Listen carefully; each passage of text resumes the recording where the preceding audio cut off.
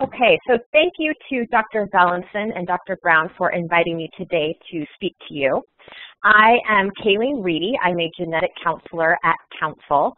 Prior to joining Counsel, I worked at MD Anderson Cancer Center for 5 years in the Breast Center.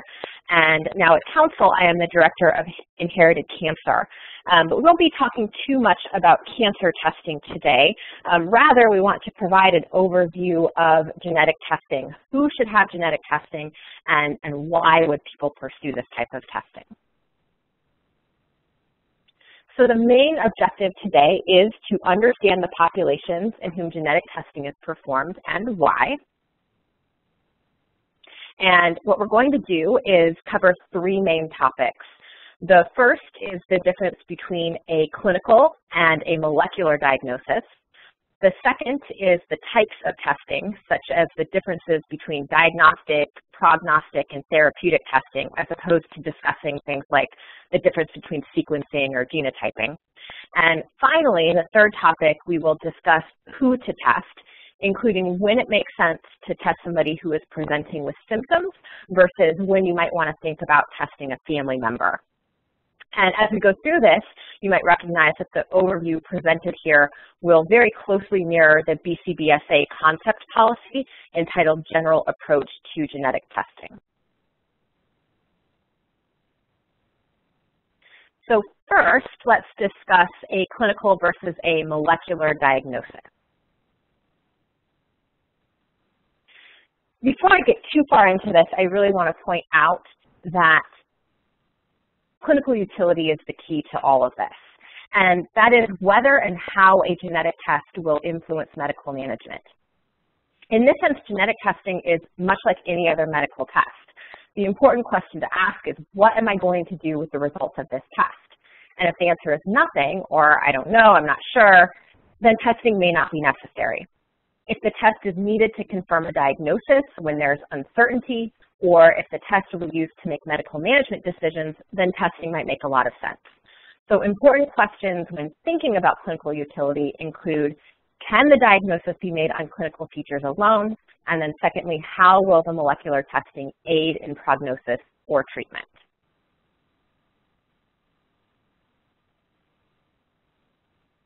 So an excellent example of when a clinical diagnosis may be enough versus when a molecular diagnosis may be needed can be seen by looking at achondroplasia and Down syndrome.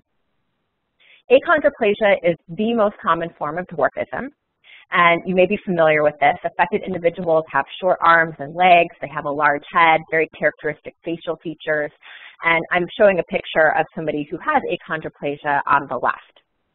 And genetic testing is widely available for achondroplasia, but in most cases, the diagnosis can be made based on clinical and radiographic findings.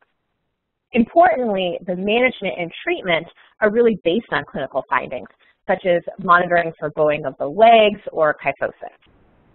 In contrast, on the right, you can see a baby with Down syndrome. And molecular testing is very commonly used to confirm a diagnosis of Down syndrome. This is primarily because not all babies with Down syndrome have all of the characteristics associated with Down syndrome, and many of the symptoms that can be present at birth, like low muscle tone or a flat facial profile, or this excess space that can happen between the large and the second toe, some of those things can be present in babies who don't have Down syndrome. It's also useful to know if the baby has Down syndrome because of an extra whole copy of chromosome 21 in every cell, or if the baby could be mosaic, meaning that some of the cells have an extra chromosome and some do not. This information is really helpful for prognosis because we want to know if the baby is going to maybe have more severe learning disabilities or maybe not as severe if they were mosaic. And finally, the baby could have Down syndrome because of translocation, and that can be inherited from a parent as opposed to occurring sporadically. And that's important to know because it can affect the parent's risk to have another child with Down syndrome.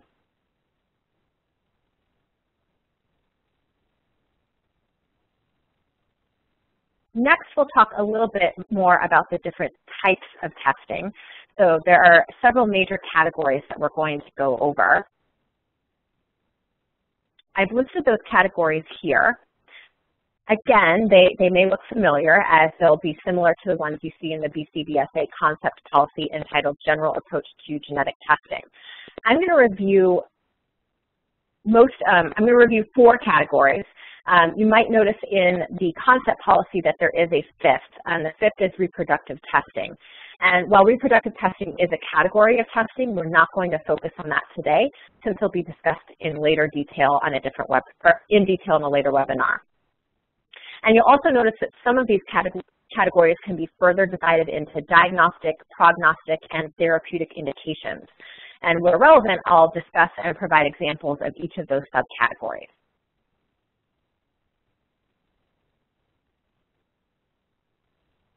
So the first category we'll discuss is germline testing in affected individuals.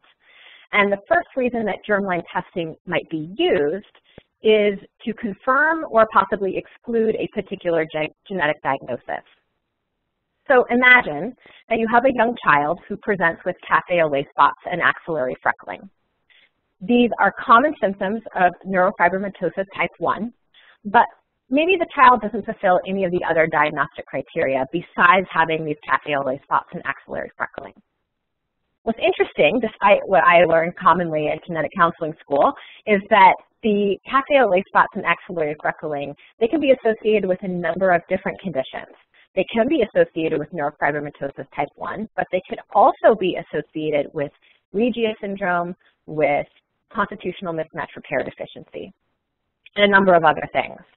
And the clinical management of each of these conditions can be very different. In particular, like I've noted in the slide here, the risk for tumors can be vastly different with each of the different conditions. So in this case, genetic testing can be useful to determine an accurate diagnosis and therefore appropriate management. Because we really want to figure out, if this kid has neurofibromatosis type 1, we're going to be monitoring for a very different set of tumors than we might be looking for if the child had constitutional mismatch repair deficiency, where they would be at increased risk for both colon and brain cancer in childhood. Versus in the middle, with Regia syndrome, there's really no risk for tumors, and then obviously, we wouldn't need to be monitoring for that type of outcome.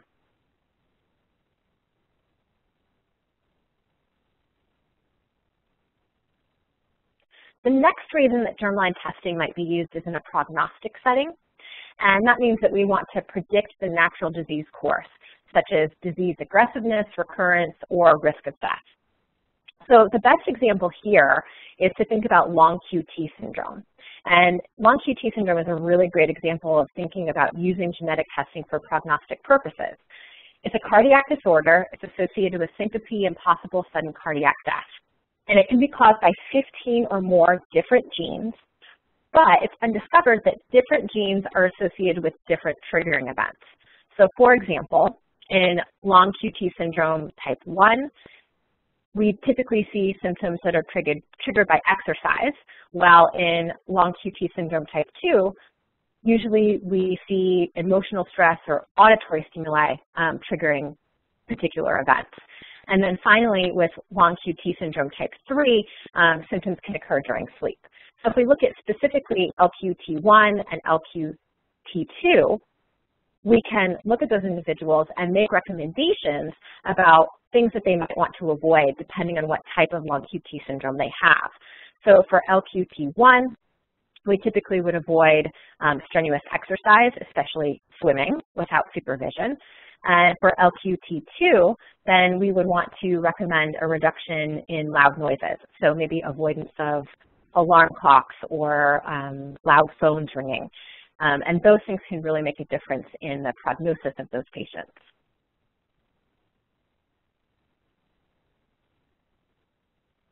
The final reason that somebody might consider germline testing in an affected individual is for therapeutic purposes. And the example that we're going to give here is genetic testing of the CYP450 genes. In particular, there's a drug that you may have all heard of called Plavix, and patients with certain genetic variants in a gene called CYP2C19 have been found to have lower levels of the active metabolite and therefore less platelet inhibition, and then therefore a greater risk of major adverse cardiovascular events like heart attack, stroke, or death. So in the case of Plavix, testing for CYP2C19 polymorphisms can actually identify patients who may not respond adequately to the standard regimen and may actually need to look at alternate treatment strategies.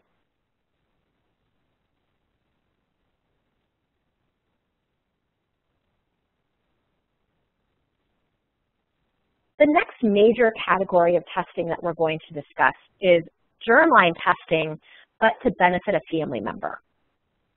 This is testing that we can use to figure out who else we need to test in the family. So maybe not the affected relatives themselves, but figuring out whether testing is useful in asymptomatic relatives. And we're able to do that by testing the person who actually presents with symptoms and identifying the pathogenic mutation. So the example here is familial adenomatous polyposis, or FAP. And this is, again, a good example of how testing can be used in an affected individual to actually benefit the family member.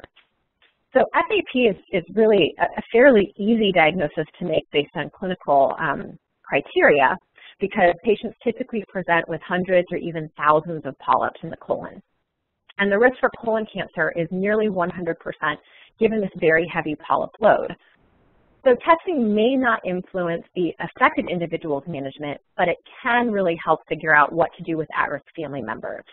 And this is primarily because if a mutation is going to be identified, you're most likely to find it in the person who presents with symptoms. And if you're able to find it in the person who presents with symptoms, then you can figure out whether offering testing to family members is going to be helpful. And so if you find the mutation in the first person, then you offer testing to that person's relatives, and you can figure out which of those relatives would benefit from surveillance. This is important because surveillance can really reduce the risk, if not prevent the risk of colon cancer. And surveillance can even be extended to an affected person's children who may have to undergo colonoscopy as early as age 10 if they are found to carry the familial mutation.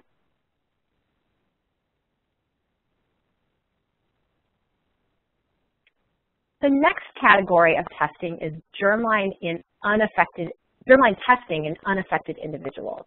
And this has really gained a lot of steam in the past few years thanks to Angelina Jolie. You may have read her articles in the New York Times.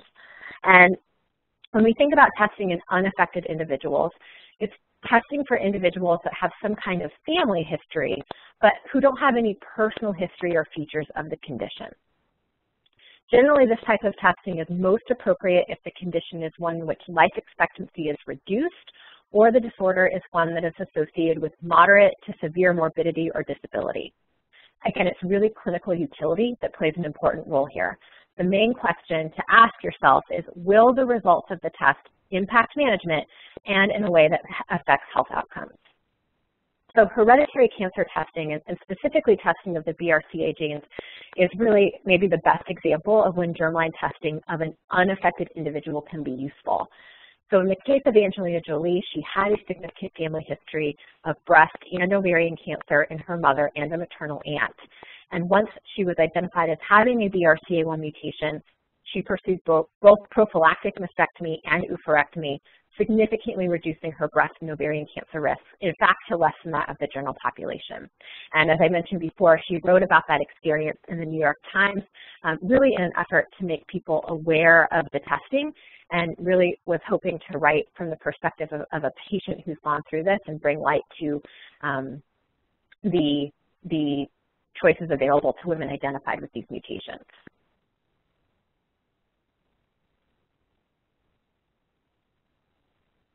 The fourth category of testing is DNA testing of cancer cells. And the first reason that this testing might be used is for diagnostic purposes. For example, in a patient who maybe presents with a cancer of unknown primary, it's important to know the type of cancer so that the best treatment for that particular type of cancer can be used. So if we can figure out what the primary tumor is, and if the primary tumor can be identified, then treatment can be based on that type of cancer. And in these cases, testing could involve looking for expression or perhaps lack thereof of certain genes known to be associated with particular types of cancer.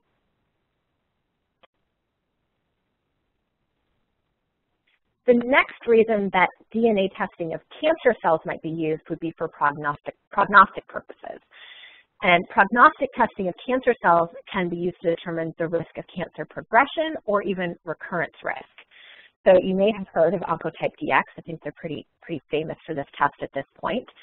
It's a very good example of prognostic testing of cancer cells. This test is designed to determine which early stage cancer patients will benefit from chemotherapy. So you can actually look at the tumor itself, look at the cancer cells, and they determine a risk score to determine whether adjuvant therapy in patients with ER-positive, HER2-negative, early-stage invasive breast cancer would be useful. And it provides an individualized and quantitative risk assessment that identifies the patient's 10-year risk of distant recurrence. Oncotype also now has, I believe, tests for both colon and prostate cancer as well, but they kind of became famous for their breast cancer test. The final reason that somebody might actually do DNA testing on cancer cells is for therapeutic purposes. And this is an area that is gaining steam, but I will use an example that is used quite commonly in clinic right now, as opposed to some of the examples that are perhaps more in the research realm at this point. So currently, the treatment for non-small cell lung cancer, we use testing to look for genes EGFR and ALK. And those are two genes that can be mutated in non-small cell lung cancer. It turns out that EGFR mutations are present in about 10% of Caucasian patients and up to 50% of Asian patients, and they're sensitive to a very particular type of chemotherapy called TKIs. In contrast, ALK mutations are present in about 2 to 7% of patients with non-small cell lung cancer, and these patients who have ALK mutations, they're resistant to TKIs. They need treatment with a completely different type of chemotherapy. So as you can imagine, it's really important to know if you have a patient that's presenting with non-small cell lung cancer, do they have EGFR mutations, do they have ALK mutations, so that the physician can choose the appropriate therapy.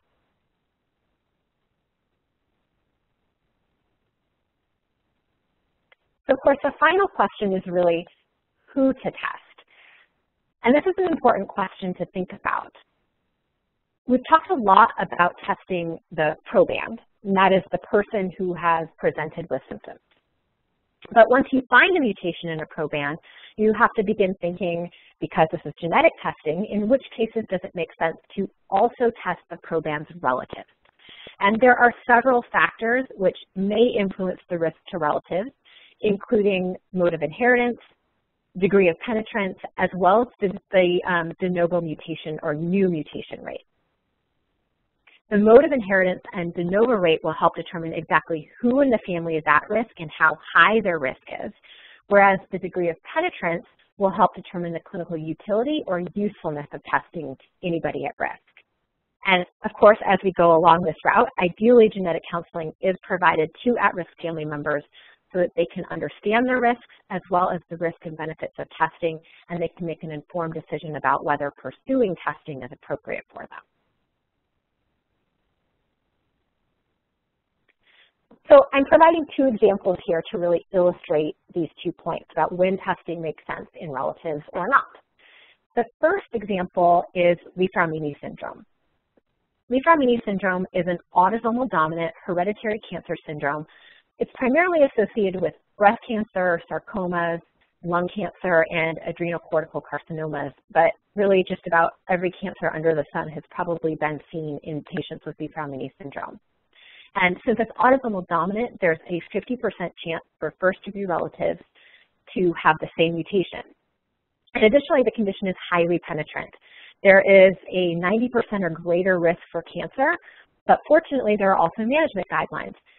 And so we know what to do if somebody presents with a P53 mutation which causes Li-Fraumeni syndrome. So in the case of Li-Fraumeni, it makes sense to offer testing to close relatives to determine their risk so that they can benefit from additional cancer screening or potentially even surgery. In contrast, if we think about Rett syndrome, we might make a different decision. So Rett syndrome is an X-linked dominant condition.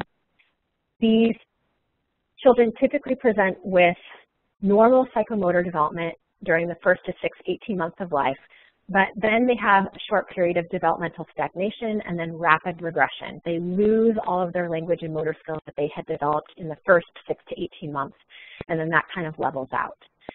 It's really kind of a tragic condition. But interestingly, the condition has more than a 99% de novo or new mutation rate.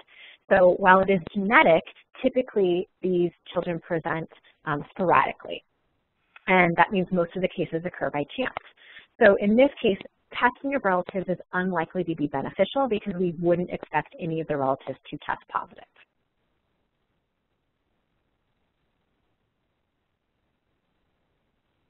So again, I just want to reiterate that whether and how a genetic test will influence medical management is really the key. And fortunately, in that sense, genetic testing is very, very much like other testing. If you know what you're going to do with the results of the test, and specifically how the test will better help with a diagnosis, a prognosis, or perhaps a choice of therapy, then it's likely to be beneficial. So with that, I will thank you again for your time and open it up to any questions.